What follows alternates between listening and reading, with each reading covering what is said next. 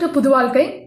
Pharm D course oda complete details enna adu eppadi join pannanom adhe maadhiri adla seenda edachi use iruka enakku life வந்து improve பண்ண முடியுமா so இதெல்லா விஷயமும் பார்க்கலாம் so Pharm D அப்படின்றது அதே மாதிரி Pharm D ஓட plus and minus என்ன ஏனா சேர்ந்ததுக்கு அப்புறம் வந்து ரொம்ப கவலைப்படக்கூடிய விஷயங்கள் என்ன சோ இது எல்லா விஷயமும் இந்த வீடியோல பார்க்கலாம் சோ Pharm D அப்படின்றது பாத்தீங்கன்னா டோட்டலி 6 years duration உள்ள ஒரு டாக்டரல் லெவல் கோர்ஸ் சோ அது வந்து பாத்தீங்கன்னா 5 years academics நீங்க பண்ணனும் 1 year internship பண்ணனும் சோ இது வந்து என்னன்னா equivalent to professional doctoral pharmacy program so இதுக்கு இந்த Pharm D முடிச்சிட்டீங்கன்னா உங்களுக்கு வந்து டாக்டர் எல்லாம் MBBS எல்லாம் என்ன போடுறாங்க தன்னுடைய பேருக்கு முன்னாடி prefix போடுறாங்கல டாக்டர்னு அதே மாதிரி நீங்களும் ஆட் பண்ணிக்கலாம் so you are eligible to write doctor so அந்த மாதிரி இது பண்ணிக்கலாம் சோ இதோட மெயின் தீம் என்னன்னா clinical pharmacy diagnosis அதே மாதிரி drugs வந்து நீங்க சஜஸ்ட் பண்ண முடியும் நீங்க வந்து ட்ரீட்மென்ட் பண்ண முடியும் சோ அந்த மாதிரி drugs ஓட அனாலிசிஸ் அது எப்படி வந்து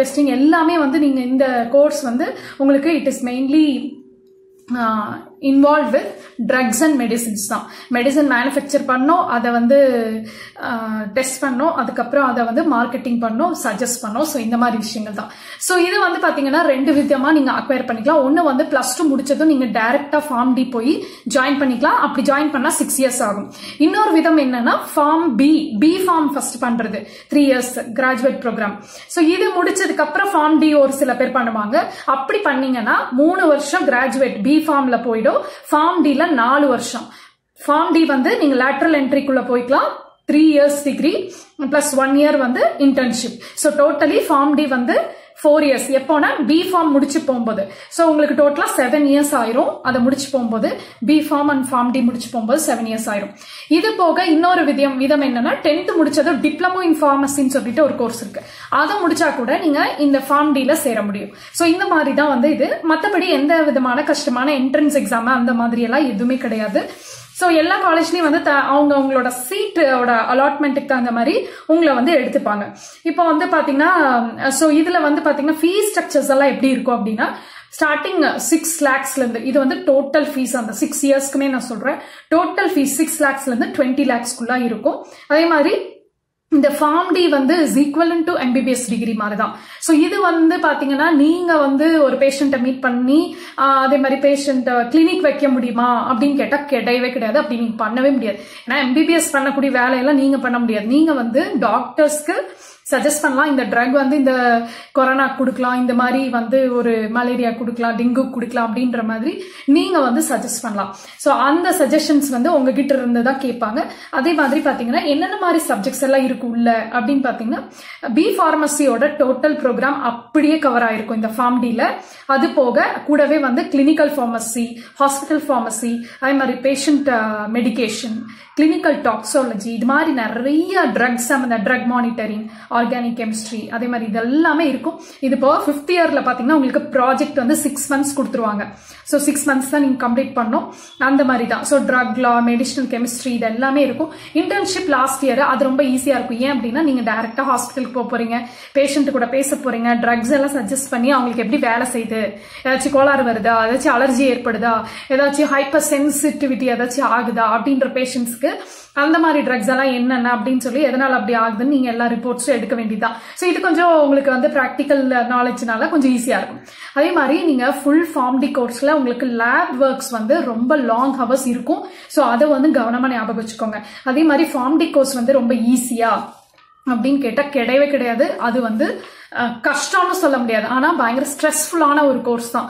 ஏன் அப்படின்னா நிறைய வந்து பேப்பர் ஒர்க் இருக்கும் லேப் ஒர்க் இருக்கும் உங்களுக்கு வந்து மைண்ட்ல கால்குலேஷன்ஸ் நிறைய பண்ணணும் கெமிக்கல் ரியாக்ஷன்ஸ் நீங்க நோட் பண்ணணும் எல்லா விஷயமும் இருக்கும் சோ புதுசா விஷயங்களை கண்டுபிடிச்சிக்கிட்டே இருக்கணும் ஃபார்முலா அப்ளை பண்ணிக்கிட்டே இருக்கணும் சோ அந்த மாதிரி விஷயங்கள்ல வந்து அது ரொம்ப ஸ்ட்ரெஸ்ஃபுல்லா வந்து இருக்கும் அதே மாதிரி நீங்க பர்சனல் அப்சர்வேஷன் வந்து ரொம்ப ரொம்ப முக்கியம் கிளாஸ்ல அது மாதிரி லேப்ல எல்லா இடத்துலயுமே நீங்க கவனம் சிதறாம இருந்தாதான் இந்த கோர்ஸை வந்து நீங்க தாக்கு பிடிக்க முடியும் அதே மாதிரி பாத்தீங்கன்னா உங்களுக்கு வந்து டைம் மேனேஜ்மெண்ட் ரொம்ப ரொம்ப முக்கியம் நீங்க விட்டுட்டு கடைசியா படிக்கலாம் அப்படின்னு நினைச்சா டோட்டலா ஃபெயில் ஆயிடுவீங்க சோ அந்த மாதிரி மட்டும் நினைச்சிடாதீங்க ஸ்டார்டிங் டே 1ல இருந்தே உங்களோட ப்ரிப்பரேஷன் ஆரம்பிக்கணும் சோ அது ஒன்னு is very main thing so இது வந்து யாராவது MBBS கிடைக்கல நீட்ல எனக்கு கிடைக்கலன்னா Pharm D மாதிரி நீங்க போய்க்கலாம் இது வந்து மெடிசினல் ஃபீல்டுல நீங்க ஒர்க் பண்ணிக்கலாம் பேஷண்ட் கவுன்சிலிங் இது எல்லாமே பண்ணலாம் சைட் எஃபெக்ட்ஸ் அதே மாதிரி ட்ரக் ட்ரக் உடைய விஷயங்கள் எல்லாமே நீங்க தான் டீல் பண்ண போறீங்க. ஸோ இது எந்தெந்த காலேஜ்ல வந்து இது ரொம்ப ஃபேமஸா இருக்கு அப்படின்னு பாத்தீங்கன்னா, உங்களுக்கு வந்து எந்த காலேஜ்ல சேர்ந்தாலும் அந்த காலேஜ் வந்து ஃபார்மசி கவுன்சில் ஆஃப் இந்தியா அதுக்கு கீழே ரெகக்னைஸ் ஆயிருக்காங்களா அப்படின்றது மட்டும் நீங்க கவனமா பார்த்து சேருங்க.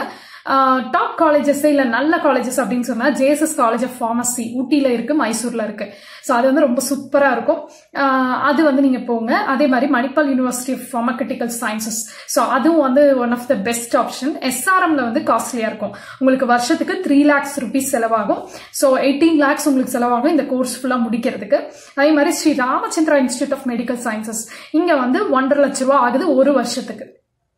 ஸோ 6 இயர்ஸ்க்கு நீங்க கால்குலேட் பண்ணிக்கோங்க. அதே மாதிரி மெட்ராஸ் மெடிக்கல் காலேஜ்ல இந்த கோர்ஸ் இருக்கும். உங்களுக்கு ஃபீஸ் வந்து கம்மியா தான் இருக்கும். பிஎஸ்ஜி காலேஜ் ஆஃப் ஃபார்மசி இது வந்து கோயம்புத்தூர்ல பிஎஸ்ஜி, கேஎம்சிஹெச் அங்கேயும் வந்து ஃபார்மசி காலேஜ் இருக்கு. Vinayaka mission Salem, Karpagam pharmacy college Coimbatore, Sri Ramakrishna வந்து institute of ஃபார்மகூட்டிக்கல் sciences Coimbatore. So இந்த மாதிரி இருக்கு. ஈரோட்ல நந்தா காலேஜ்னு ஒன்று இருக்கு. ஸோ அந்த மாதிரி இருக்கு.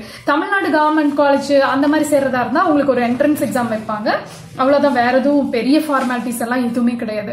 ஸோ இந்த இது முடிக்கல எனக்கு என்ன மாதிரி வேலை கிடைக்கும் இல்லை என்ன மாதிரி ஜாப் அப்படின்னு கெரியர் எப்படி இருக்குன்னு பாத்தீங்கன்னா, நீங்க இது முடிச்சதும் என்ன பண்ணலாம் அப்படின்னா ஹையர் ஸ்டடிஸ் வேணும்னா போகலாம், பிஹெச்டி நீங்க பண்ணலாம். அப்படி இல்லை அப்படின்னா நீங்க காலேஜ்ல இல்லைன்னா யூனிவர்சிட்டியில ப்ரொஃபஸரா ஜாயின் பண்றதுக்கு இந்த கோர்ஸ் இது வந்து நல்ல பேமெண்ட் தரக்கூடிய ஒரு கோர்ஸ் தான்.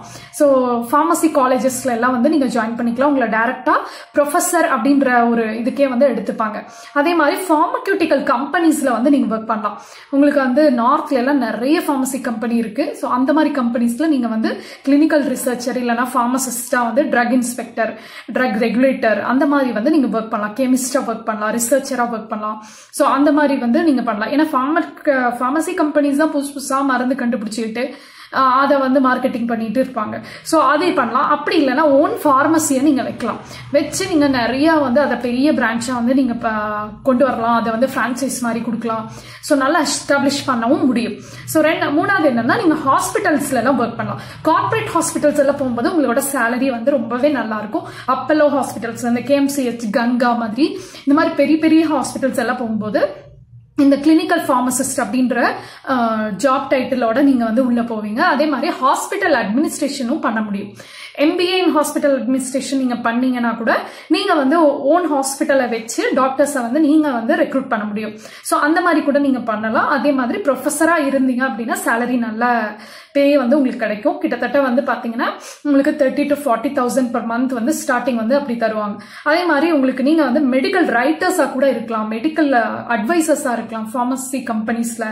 அதே மாதிரி உங்களுக்கு வந்து பாத்தீங்கன்னா பயோடெக் கம்பெனிஸ்ல கூட நீங்க ஒர்க் பண்ணலாம். கார்பரேட் ஹாஸ்பிட்டல்ஸ்ல இந்த மாதிரி இடத்துல கூட ஒர்க் பண்ணலாம்.